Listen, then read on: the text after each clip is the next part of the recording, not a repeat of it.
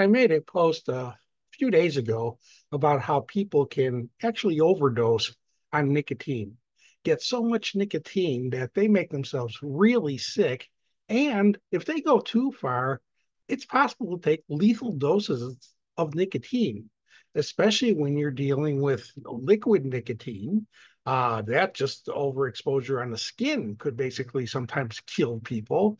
And then when it's absorbed through pouches where people are just taking so much that they can develop, again, a lethal dose.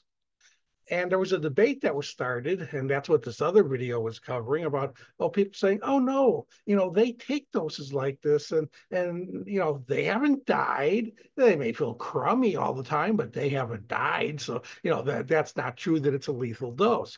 Let's understand something. The longer and longer you use this product, you build up a tolerance to it. Now, tolerance has two effects. One is if you're trying to get the effect that you're looking for, whatever that effect is, you have to start increasing dose after a while. And you have to take more and more and more just to get whatever effect you were getting originally when you would take a very low dose. That's where you establish tolerance, that you have to take more and more of the drug to get the effect you're looking for. But in that process, your body gets acclimated to having this poison in you, and then you're able to take more and more and more without, dying from it on the spot. So when someone's saying, oh, I take that dose, it doesn't do this to me, it doesn't do anything like this to me. Yeah, because they have developed a tolerance to it. But giving that blanket advice that no, anyone can take that dose, let's understand something. It's like when, if we go back 50 years, when people were taking up smoking, no one took a cigarette, a first puff on their cigarette one day and went, oh, wow, that feels good. And then down another 40 that same day, and 40 a day every day for the rest of their life. Are there people who took that first puff and coughed and gagged and got sick and felt terrible and threw up and had those effects? Oh, plenty of them who eventually were able to take a little bit more and a little bit more and a little bit more. And then they were smoking, 2 packs a day, 3 packs a day. They could get up to 4 and 5 packs a day, and they weren't dying on the spot. But if they tried it on day one or two or three or four, they they couldn't have taken it. It would have made them so sick they would have stopped because of how lousy they were feeling. It'd be hard to get a lethal dose of nicotine, but you would get so much other stuff in there that would make you so sick you would never get close to taking that nicotine content.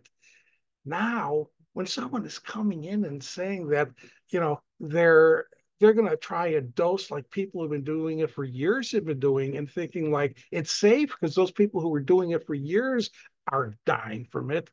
They're different people. Their body hasn't established tolerance. By not establishing tolerance, they don't have to take that much to feel what they want. And they can easily take too much to get them to a point that they are very sick. And again, reaching lethal dosages. Tolerance is a two-edged sword.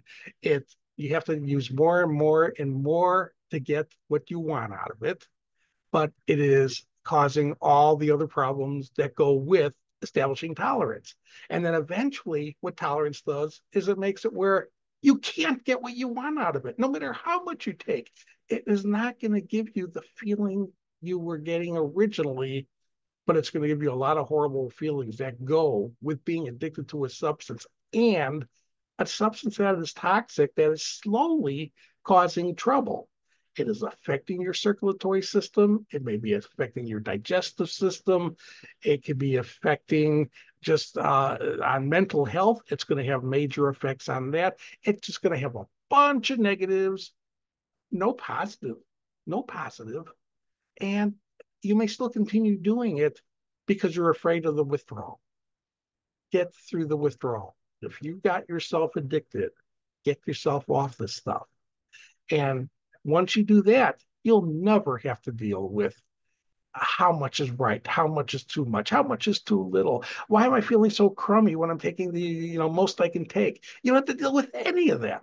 Once you quit, get it out of your system, detox yourself, and then you'll never deal with it again as long as you now make and stick to a personal commitment to never deliver nicotine again from any source.